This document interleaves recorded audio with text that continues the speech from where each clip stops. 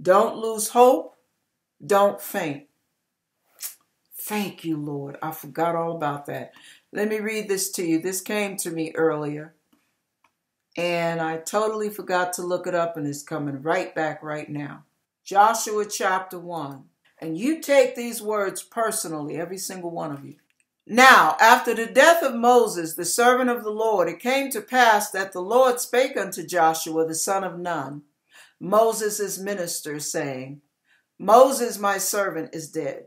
Now, therefore, arise, go over this Jordan, thou and all this people, into the land which I do give to them, even to the children of Israel.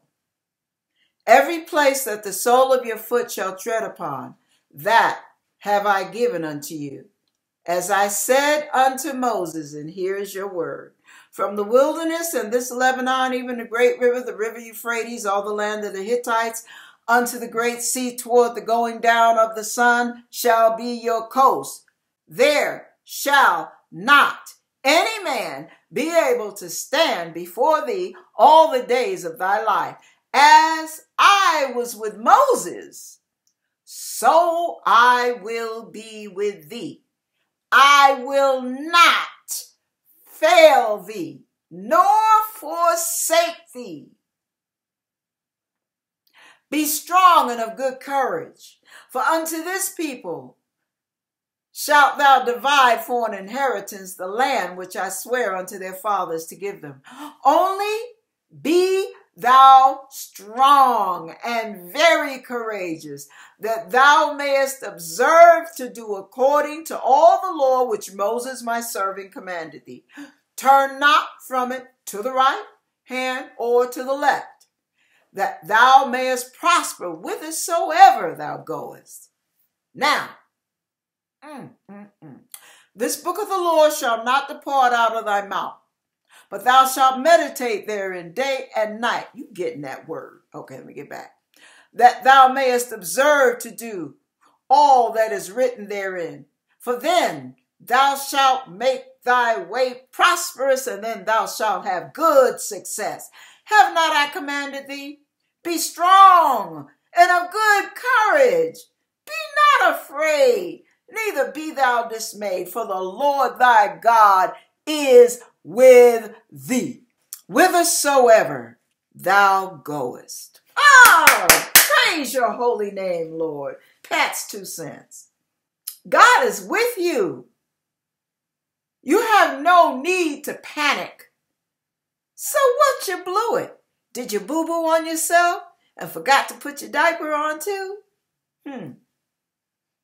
Yeah, ask God to come clean you up. Maybe a little too disgusting for you to clean your own mess. Ask God to help you. Ask God to heal you. The potter wants to put you back together again. His hands are not too holy. He is not too far above us. He is not so far gone in his highness that he cannot come down and condescend to get with us in our cesspools, to get with us in our pits and our messes. Come on now. God is for you. And if God be for you, who can be against you?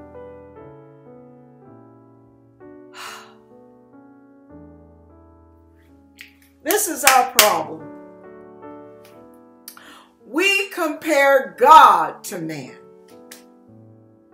If it were man, they give up on us. They throw in the towel. They wouldn't waste their time on us. They say yes today and no tomorrow. They're fickle. They're unreliable, undependable. They don't care about us. They get tired of us and our mess. They don't want to be bothered with us and our drama. Grow up. Not God. Not God. Not the way he works. Not the way his love operates. His love is long-suffering. He is patient and kind.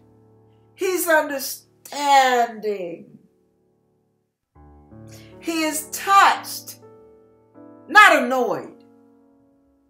He's touched with the feelings of our infirmities.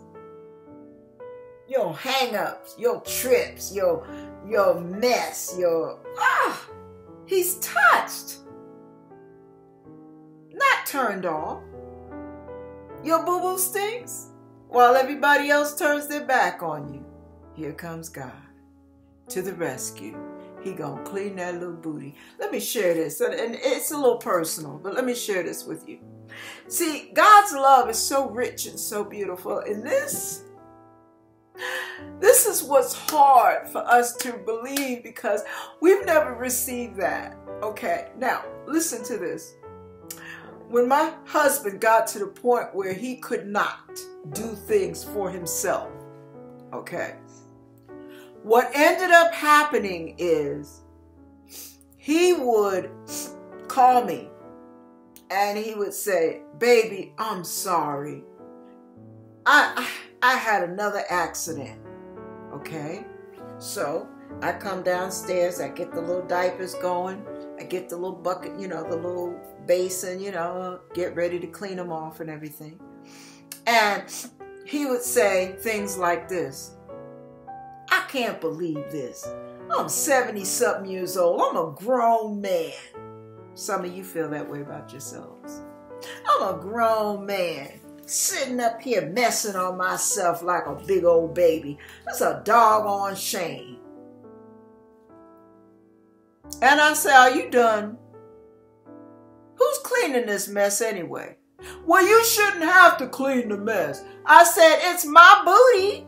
I married that booty like I married you. So shut up. Let me take care of my baby.